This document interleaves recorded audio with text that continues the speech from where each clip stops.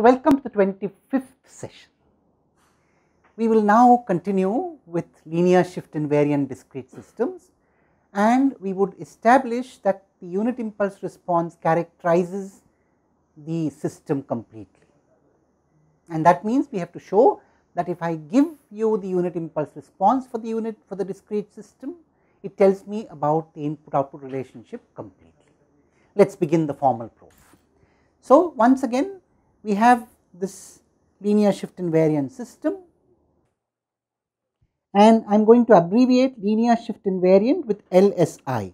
I am going to use this abbreviation all for the future. By the way, shift invariant is replaced by time invariant if the independent variable is time. So, time invariant is a special case of shift invariant. Anyway, let us get back to work here. So, we have this x of n being given to the system, and you have y of n, and in particular we know y of n for x of n equal to delta n, call it Hn. Now, let us first invoke one of the properties turn by turn. So, let me invoke shift invariance first. So, if I know that delta n produces Hn, shift invariance tells me delta n minus d produces h of n minus d for every possible d. Now, let us make an observation about any input that you can have, any xn. I will first illustrate with an example, and then I shall write down a general statement. So, the example is the following. I have a sequence xn. Now I am also going to introduce a convenient notation for sequences. You see, when I write something like this, what I mean is that x of 0 is equal to 2, the sample before that is 3, the samples after that are minus 4 and 7 in sequence. That means x of minus 1 is equal to 3, x of 1 is equal to minus 4, and x of 2 is equal to 7, and xn is 0 else meaning n greater than 2 or n less than minus 1. This is a convenient shorthand notation for finite length sequences, and we shall use it very frequently. I mean, one can adapt the notation if the sequence is located somewhere else, but this notation will be used repeatedly in our discussions. So, for example, let me write down in this notation what a unit impulse will look like. Therefore, the unit impulse delta n should look like this, simple. Now, let us take this very xn and express it as a linear combination of unit impulses. Let us go back to the xn that we have here. Now, this sequence xn is very easily seen to be 3 times delta n plus 1. Now, delta n plus 1 means the unit impulse shifted backward by 1 step, plus 2 times delta n, plus minus 4 times delta n minus 1, plus 7 times delta n minus 2.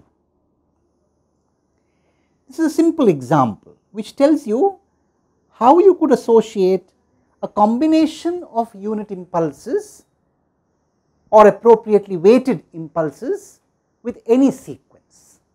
Now, here I have illustrated this for a finite length sequence, but you can do this forever.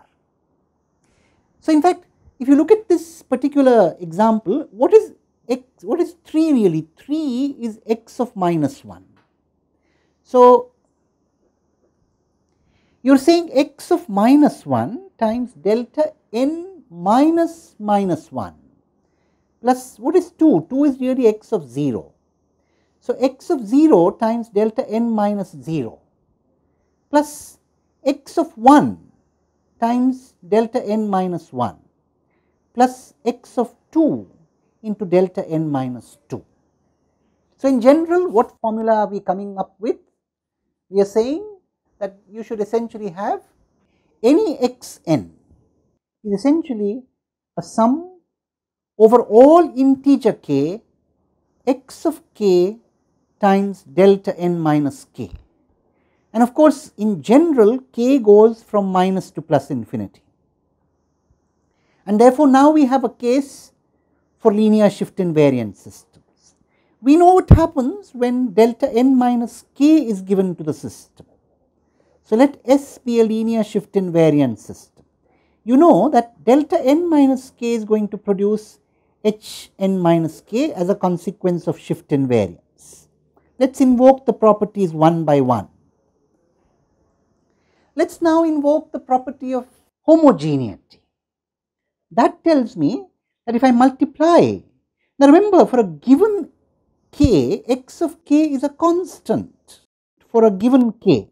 If I multiply delta n minus k by x of k and give it to the same system, I expect the output to be x of k times h of n minus k. And finally, I invoke the property of additivity, and that tells me that when I add over all k, k going from minus to plus infinity, x of k delta n minus k, the same thing should happen at the output. So, I should get summation k going from minus to plus infinity, x of k h of n minus k. And what is really this particular expression that we have here? This is essentially x of n. So, for any input, what I have said is, if I know the impulse, unit impulse response, I know the output. In fact, not only do I know the output, when I look at this expression, I am also able to tell you what that output is. So, in fact, we have just completed a proof of this theorem. What we have shown is that we of course are able to construct the output for any input once we know the unit impulse response. What is more, I also know how to construct that output. So, this proof is constructive, right? This is what we call a constructive proof. I can tell you that the output is y of n given by summation k going from minus to plus infinity, x of k h of n minus k. So, the proof is complete. Now, I am going to leave a couple of things for all of you to do, and I dare say some of my students will probably give you an answer. Here we have an operation between two sequences. There is a sequence x of n and the sequence h of n. An operation between x and h. This operation can be given a name. In fact, we will give it the name convolution as we did for continuous variable systems. So, we will say when we convolve x with h, we get the output y, and remember x, h and y are sequences, not numbers. We shall see more on how this convolution works, but I am going to ask you to answer, is convolution commutative? Is convolution associative?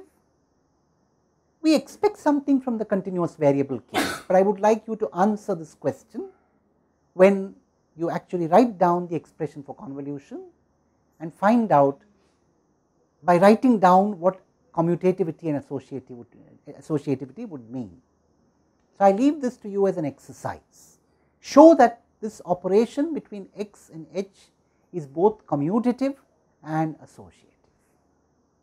We will come back to convolution in the next session.